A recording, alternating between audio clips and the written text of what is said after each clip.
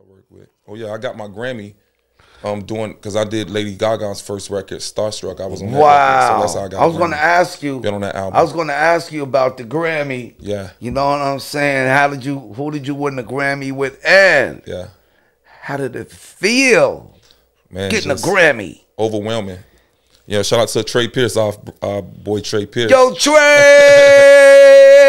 Hey, yo, I'm coming to see you, Trae. You know he's opening up a club. Oh yeah, yeah. Yeah. He want me and you to come down. Yeah, we gotta go check that out. We gotta go see Trae. Yeah.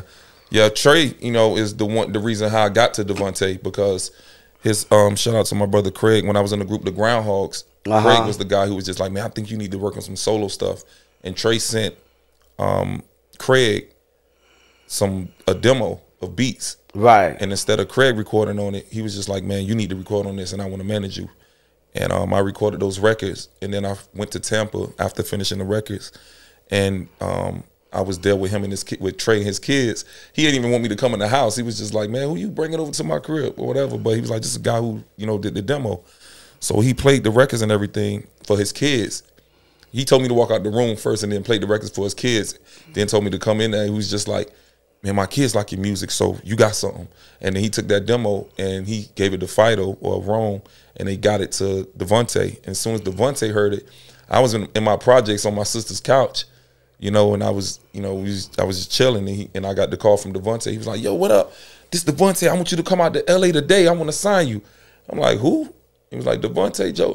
I was like in disbelief. Yeah. And the next day, I flew out to LA. Wow. But before I left, that's when my manager Freezy, Trae Pierce, the reason. Wow. Yeah. Yo, man, let me tell you something. And that's man. why I seen the Grammys at his house.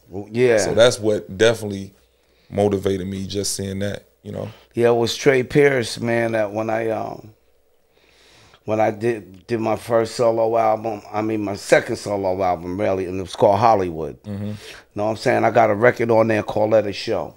Yeah. Trae did that.